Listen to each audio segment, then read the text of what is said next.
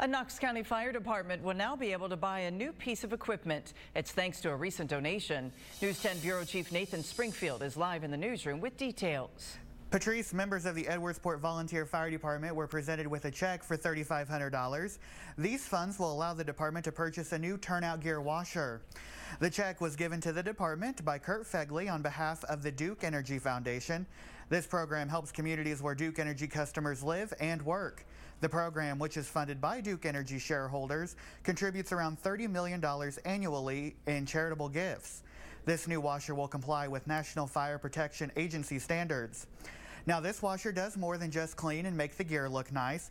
Coming up on News 10 at 6, I will explain how it is protecting those who protect you. For now, reporting live in the newsroom, Nathan Springfield, News 10.